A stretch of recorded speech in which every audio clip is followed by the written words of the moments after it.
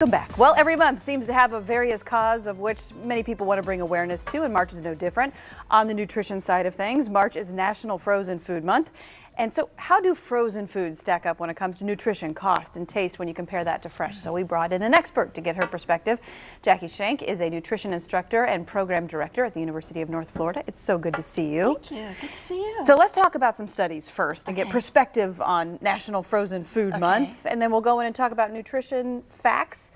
And then what people can expect from getting it.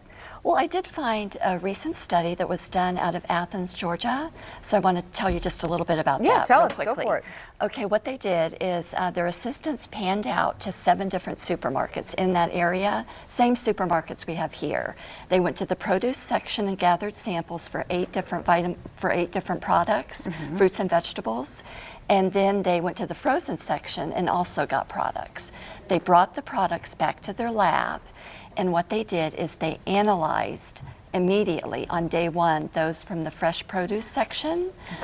The frozen food went into frozen storage until those samples were analyzed.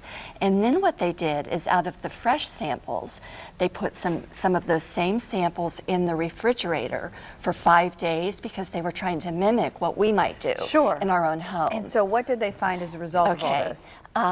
There was a lot of data because there were the 8 different fruits and vegetables and the 3 different treatments. So I'm just going to generalize.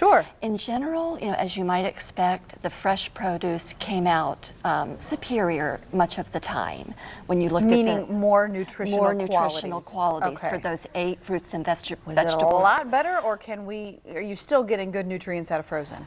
Well, we're going to get to that in a minute, but yeah, but go for it. There were some statistically significant differences, and then there were just some higher values that weren't quite significant. So I think it's what you would expect, that the fresh did pretty well. And then with regards to the held, what they called stored for 5 days in the refrigerator, which again would mimic kind of what many of us would be doing. There were some problems with that. That's where you started to see some lower values compared to the fresh. And so especially for some really vulnerable produce like blueberries and berries.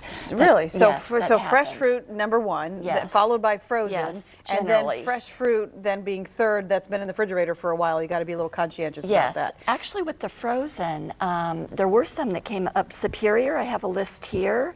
With the frozen, the green beans fared good, the corn, green peas, blueberries, all of those were significantly more with one of the nutrients that were studied. So some of the frozen food did fare better in the study. All right. Where can we find that study, just out of curiosity? Putting you on the spot. Yeah, you'd have to search for it in a search box. Google. So can we get through some of the products that you have in front of us? I don't know if we have time to really get into the nutrition label, but talk about why you brought these in.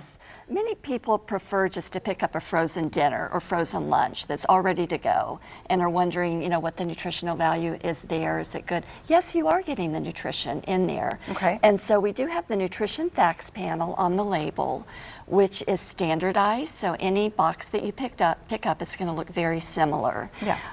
And so just to point out a couple things in comparing these 2 products, which somebody might have for their lunch or dinner, there is quite a big difference. This one's a lot more substantial with, I think it's 480 calories, 460, compared to this one, which is less than 300. So then you would just have to decide, which one are you going to do better with? I do them both at this point. I mean for 2, yes, so I ate a lot. That's true. Jackie, thank you for being here. We appreciate you. Unfortunately, we're running out of time, but you can get more information with the UNF Nutrition and Dietetic Program because they have a Facebook page. You can also go to UNF's website.